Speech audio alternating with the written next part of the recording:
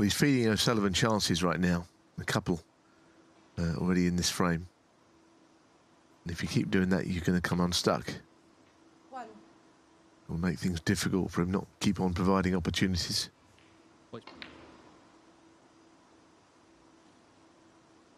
Judd Trump has won the opening frame against Matt Selt on table 2.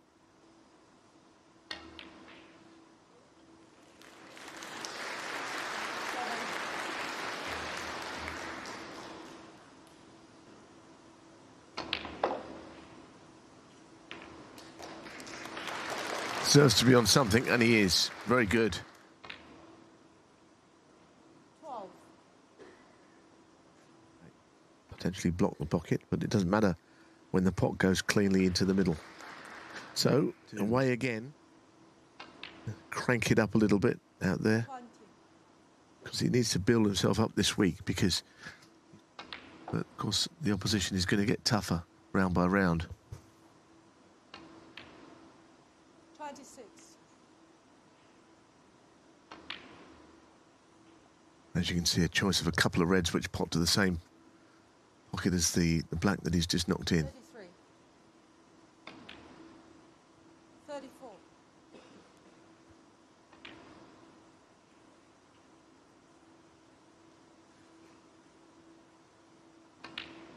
42. Yeah, I think he's waiting for Matt Selt to arrive back into the arena. Second match of the day, as we were saying, for Judd. You know, the title in Brentwood the other night, the English Open. 50. Tough this. So if he plays, you just have to lean over and play the black. Corner. 57. I think there's many things to say about O'Sullivan's career, but the feature of it is how quickly he can take a frame away. There you go, and now the frame's all done. 65. And it happens very quickly when O'Sullivan's like this.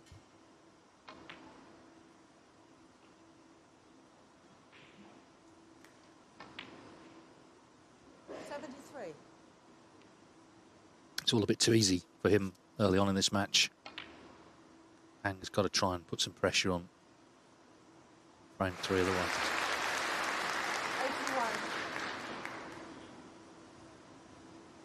He made a century yesterday.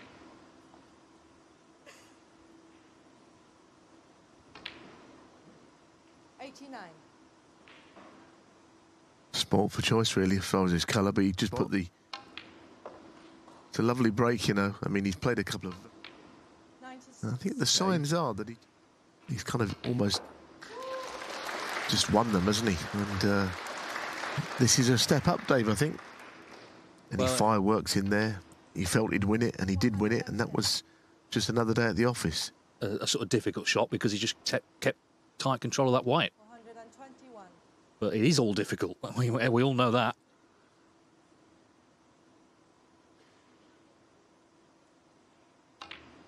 Yeah, wonderful. That's a wonderful break from Ronnie O'Sullivan.